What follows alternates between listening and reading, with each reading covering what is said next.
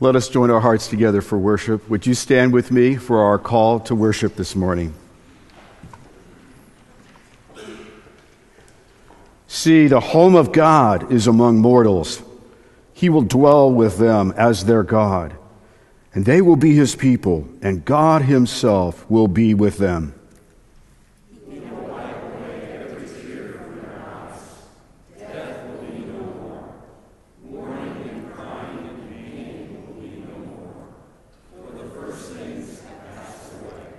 See, God is making all things new.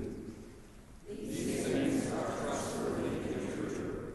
God, the Alpha and the Omega, has made a home and promise. Come, let us worship the one who has been born among us, the one who makes all things new. Let us pray.